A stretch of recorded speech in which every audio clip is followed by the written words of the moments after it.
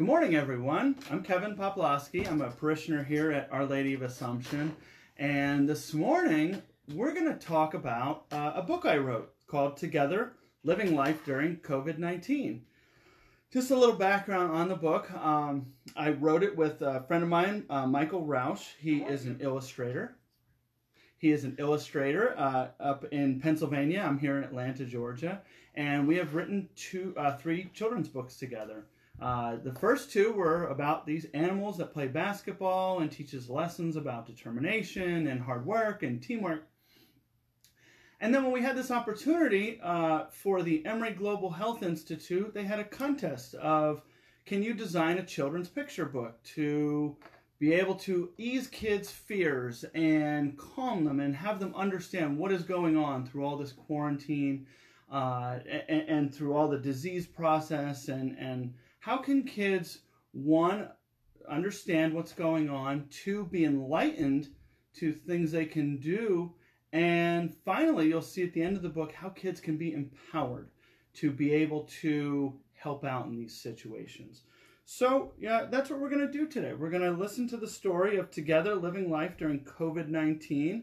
I wrote the words to it. I'm the author, and then Michael Rausch is the illustrator. I should also say that my wife was my ruthless editor for this book, and so she was a big help in writing the words as well. So this is Together, Living Life During COVID-19. Olivia opened her eyes and looked at the clock on the nightstand. Yikes! It was after 7 o'clock. She should already be on her way to school. She dashed downstairs, but stopped suddenly when she saw her mom and dad watching the news.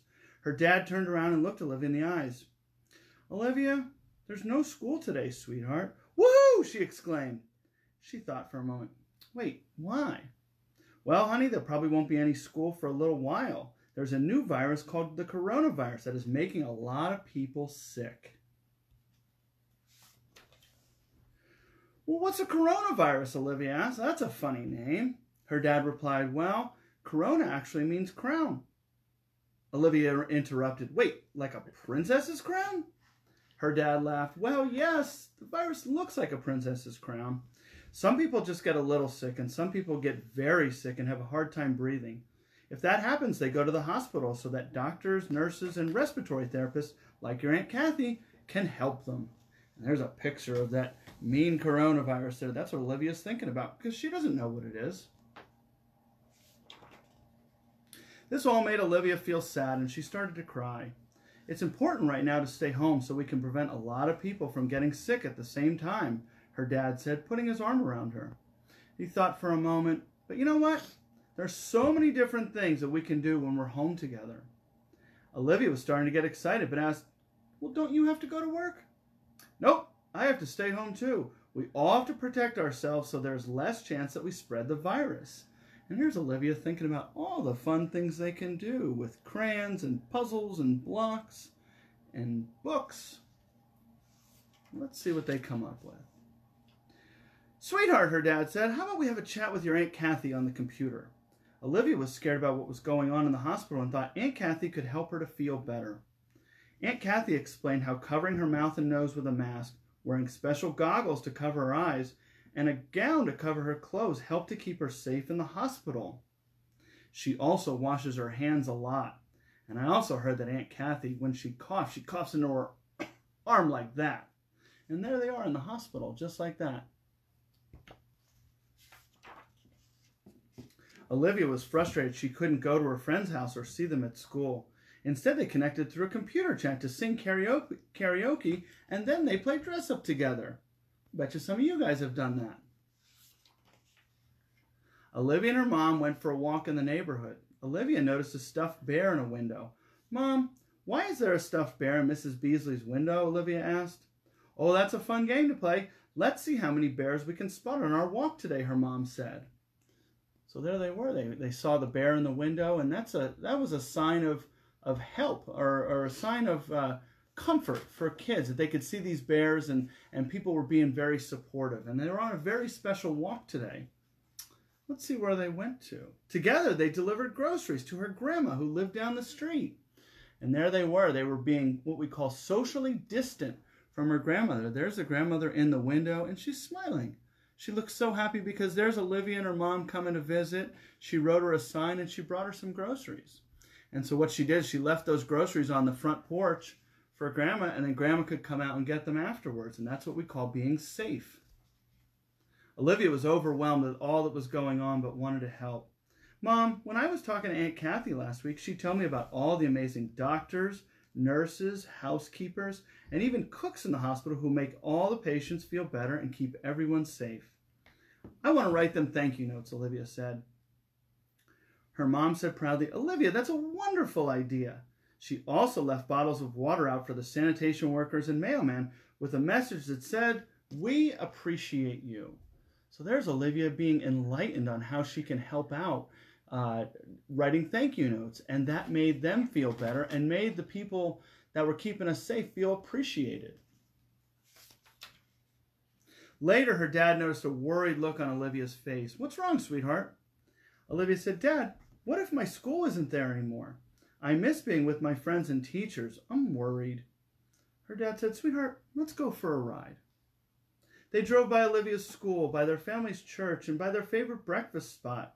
They saw other cars, people walking, trees, and buildings. They saw the helpers that keep us safe. Olivia smiled and felt reassured by seeing these familiar things. And there they were driving around. And they saw all their favorite spots. You see, kids might not realize that things are still going on out in the world. And because they're in a quarantine, they might not realize that, things aren't existing out there. And they need to see them to believe them. When they got back home, Olivia said, I feel better, but what if this comes back again next year? Her dad said, well, honey, there are a lot of people working very hard to make medicine to keep people from getting this virus. It's called a vaccine. Olivia lowered her head and said, does that mean another shot? Her dad said, yep, just like the flu shot we get every year. Okay, now it's time to tackle your math homework, kiddo. And look at there she is getting her flu shot, and you could see she's having a big lollipop. Isn't that what happens when you get a shot? Yeah, but it's what keeps us safe. She gave her dad a hug and ran off to her room. She came back with 2 scarves and handed them to her dad. Here, Dad, I've got 2 masks for you and Mom to use to keep you safe. And there's Olivia giving the scarves to her dad. So, and see, that's what I'm talking about when I say kids get empowered. They really think of how they can help out. And Olivia had the idea. She goes, I know how I can help. I'm going to make you a mask so you could be safe from all these germs and this virus out there. And that's the end of the story. So I hope you enjoy the story. Now, one fun thing that we wanted to do with this book is we not only wanted to tell a story of how a child is seeing things through her eyes during this quarantine and this coronavirus, but we also wanted to teach. How can we learn from this? Learn why we're doing these things. So my illustrator, Michael Rouse, came up with all these little blocks on each page. And each block has a little information or a little activity that you can do with your children. So let's go through a couple of them. The first block here was on the first page, and it explains what the coronavirus is. They're common human and animal viruses. And the name of this specific virus is COVID-19. And COVID, COVID-19, comes from Coronavirus Disease 2019. So the letters come from the words. It's a new type of coronavirus that was previously not detected in humans before 2019. It is also considered a pandemic, which means it is making a lot of people sick. On the next page, we see our next block.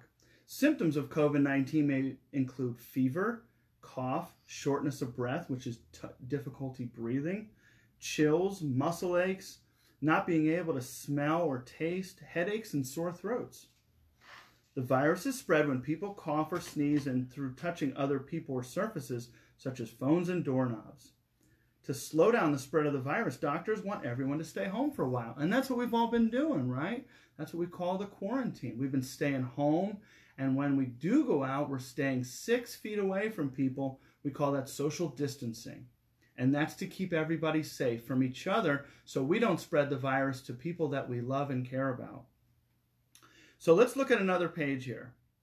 One of my favorites, when they went for the bear, hunt in the neighborhood. Many communities are showing support for one another in very creative ways, such as bear hunts, scavenger hunts, and positive sidewalk chalk messages. What are some ways that you have seen support in your community? Well, let me tell you, some ways I've seen support is there are some people who take pictures called photographers, and they've come around to different neighborhoods, and what they've done is they've taken pictures of people for a donation, and they're taking that donation, giving it to local restaurants, and those restaurants are providing food for hospital workers, police departments, and things like that. And that's a great way that we can show support. We're helping local businesses and helping the people that are keeping us safe. And another way that I've seen is support is people have had birthdays through all of this, like myself. And what happens is, we can't get together for birthdays during this time. And so people have been so great about driving around with messages and honking horns and balloons and just driving by and waving and showing support and singing happy birthday from a distance to show support for people who have birthdays. And kids really love that. They love having that attention. And that's ways that I've seen that people have shown support. If we look at the picture of her grandmother, older people are at a higher risk of getting sicker if they get this virus. So we must maintain social distance to protect them. What are some other ways we can help the elderly?